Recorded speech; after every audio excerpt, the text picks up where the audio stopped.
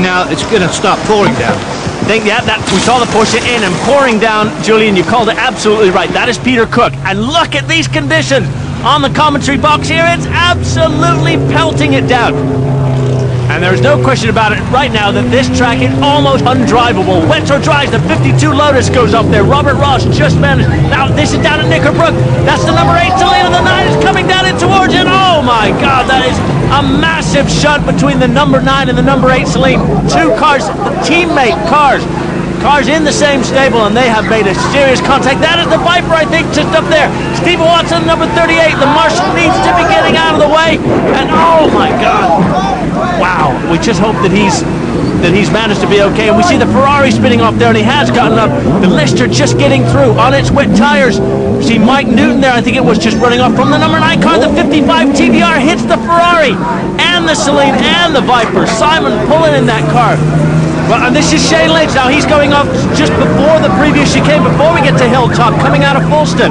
Now we're back down here at Knickerbrook, and the TVR, the Marco, excuse me, going off. The number 19 car also going off where Shane Lynch did. We can see the 57 car there, Steve O'Rourke, and this is a terrible situation. Look at that, Julian. That's Mike Newton just there to the right, looking at the damage. Now he actually owns both of those Selines that are sat there in the middle of the track. So he is, thankfully he's okay, but boy is he going to be feeling upset about the damage to those two very, very expensive racing cars. Now the news we have from all the drivers are okay. Stephen Watson is out of that car.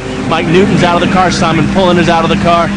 79 Porsche going off with Julian. This is just unbelievable. Red flags are out. They're calling a halt to this, not a moment too soon. Well, we can see that he's just stranded there. You can see him just trying to move that car, number 8 car, out of the way at the last minute, but he can't. He stalls it, and wow, this is a hell of an impact.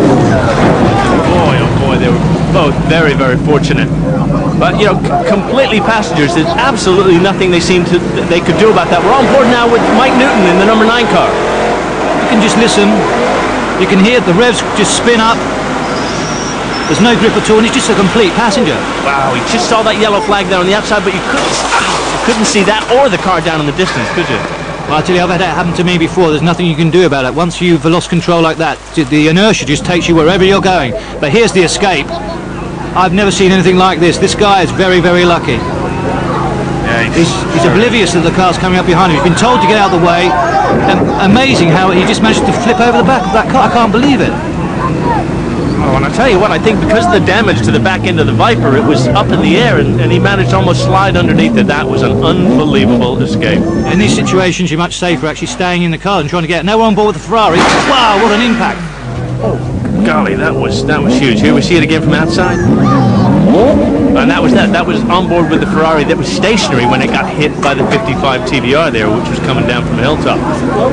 Like all the major damage here has been caused from the top end of that hill. And look at this. I mean, we're talking thousands, hundreds of thousands of pounds worth of damage, and luckily there is nothing more than very, very expensive racing cars. The news we have is that the Marshal's been a little bit injured, but on the whole there has been no serious injuries, which is extremely, extremely fortunate.